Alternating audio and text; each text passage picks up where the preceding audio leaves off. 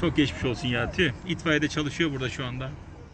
Koyulhisar ilçesi Tuğladağı vapur yolu üzerinde bulunan dik bir dağ yamacında meydana gelen olayda Yamaçta yaylımda olan bir inek dengesini kaybederek yaklaşık 20 metre aşağı yuvarlandı. Herhangi bir şey yok.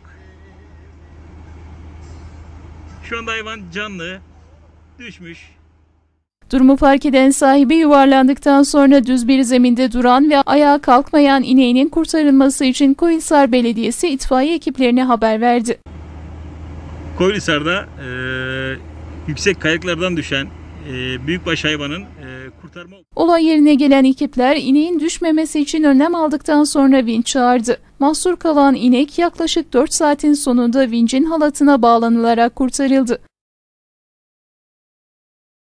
İnekte herhangi bir yaralanma olmazken Koyulhisar Belediye Başkanı Osman Epsileli de ineğin kurtarılmasında yer aldı. Kurtarmak için hayvan şu anda canlı. Destekle olay yerinde. İneğin kurtarılma anları Selim Efe adlı bir vatandaşın cep telefonu kamerasına yansıdı. Koyulhisar Belediye'mize teşekkür ediyoruz kıymetli dostlar. Mücadelesini devam ediyorlar. Hayvanı da canlı görüyorum.